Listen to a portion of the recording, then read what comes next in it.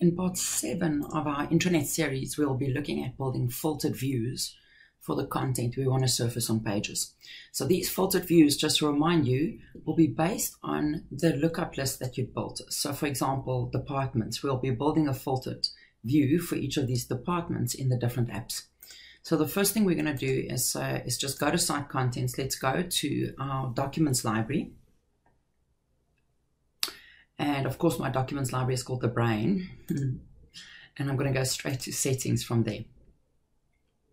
Now in settings, all my views are at the bottom of the page. So there you can see there's my views. In the previous video clip, we built grouped views. So now I want to build filtered views. So I'm going to go create a view. And the first department filtered view I'm going to build. And like I said, you might not completely understand where I'm going with this yet, but I promise you'll see when we start building the pages out. You'll see how we're going to actually do this. So let's copy this from all documents. I'm going to call this finances.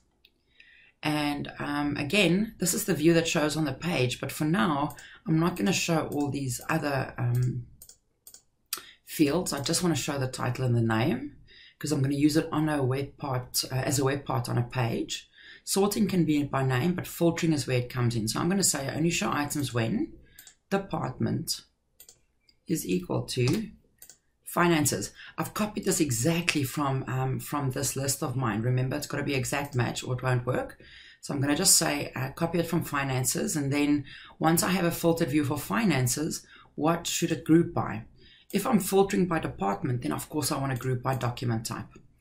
I can now also just change the number of groups it must show and the item limit also, because there's nothing that frustrates me more than going next 30, next 30. So it's finances. I'm going to filter it by department equal to finance, and I'm going to group it by document types. Now this is where it gets really easy, is once you've created the first view, you can just keep on creating the others by copying it from that view. So there's nothing in this view at the moment because I don't have finance documents, but I'm going to just go back to library settings.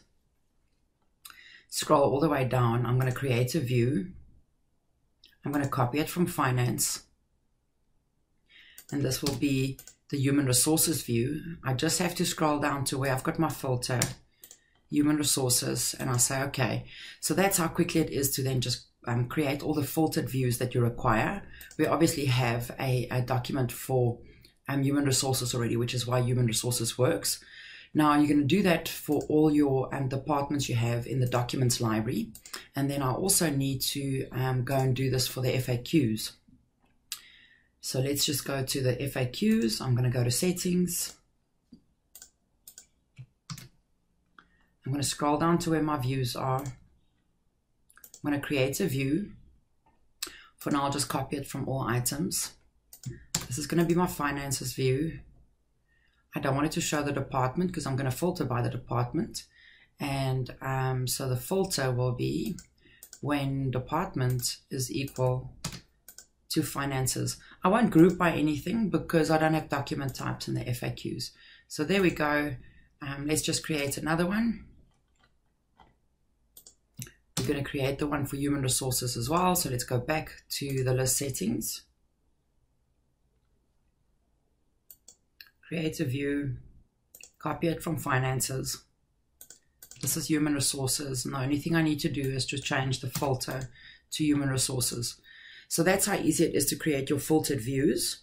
I do realize that you can on the page, if I go back to all items, it's very possible to straight from the page in the new modern libraries, I can put a filter in here. So I can say filter by. And at the moment, I'm in human resources. So let's just navigate back to, well, of course, I'm only seeing human resources. So I could filter by human resources. And then because you filtered on the page, I can then actually save this view as. So remember that you can create filtered views straight from the modern page libraries. But because I add extra settings and groupings, I normally create it in the list or library settings. So you have to go and create in your FAQs, create a view for each of these, and the same as in your documents library. And then we'll catch up soon.